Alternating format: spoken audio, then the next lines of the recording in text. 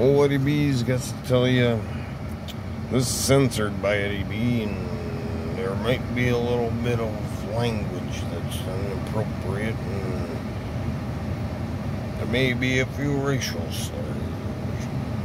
But I just want you to know I'm just kidding you. Because Eddy B don't poke fun at people, he pokes fun at food. You go to a McDonald's and you go in there to pick up your order, and you look them right in the eye and tell them you're there for this carry chick. His name's just all riled up and they don't know what this carry chick looks like. He said, that's that girl over there. No, it isn't. That's the girl shaking the fries thinking of tunes in her head. Oh, I'm sorry, darling. I didn't mean to embarrass you. Then I was at this other place. I stayed in this there hotel down in Lebanon. And then that manager, I told him I smoked on his balcony, and that man, he tried to lie and say he wasn't the manager. And so I told him, I threatened him, and I checked my bill today, and that there man, he was freaking twitching, he must have been, because he took $20 off my bill. He didn't have to do that. He tried to charge me an extra $320.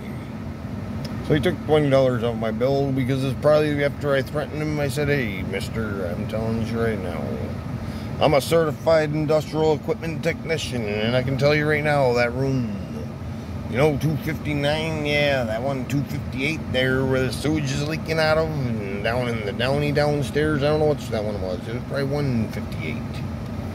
I said, you chicken try to charge me for smoking on the balcony, and I'm gonna close you down. I'm gonna call up that there plumbing facility and that electric power company, whoever supplies your sewage, and I'm gonna close her down. That man's hemorrhoids must have been the size of frickin' grapefruits, say maybe watermelons. He was frickin' chafing in his seat. Oh jeez, his arse was burning. Oh, his eyes were burning. He was crying. Oh, I made him feel terrible.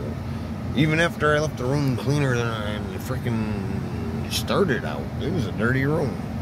That's a true story. Then I was walking downtown, and this man, I walked up to him, I said, sir, it looks like you're in the downy dumps. Hey, I'm old Eddy B, and I want to help you get that heart muscle pumping. What you think? See that ferry over there? That ferry over there, sir.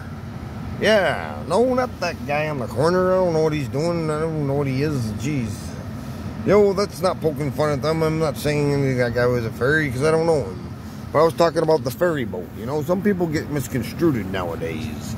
That's what I said about the racial slurs. I'm just kidding you because, you know, I don't know what that man, he was probably whatever he wants to be. You know, that's whatever people wants to be in life. Life is what you make of it.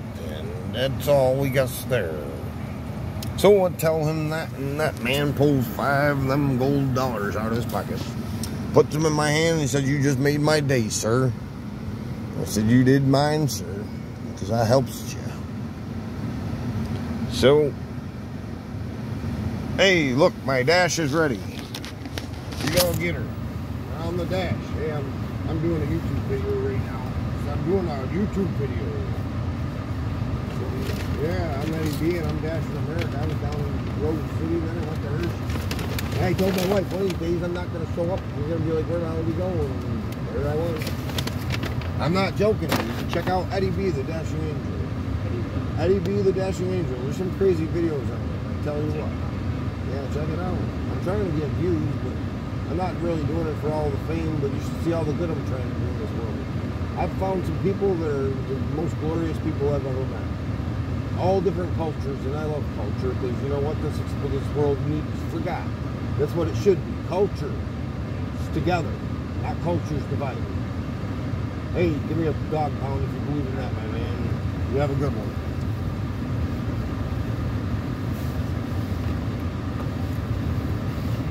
Hey, did you hear that? Cultures together, not divided. I'm trying to change the world one dash at a time. Hey, I can only reach you if he tells you the truth. Some of this stand-up stuff, I don't think I'm cut out for it because I've just froze up on this here camera and the other one too, and you can see it. I need your help. I gotta start making something better of myself because I gotta get me an audience. What you think?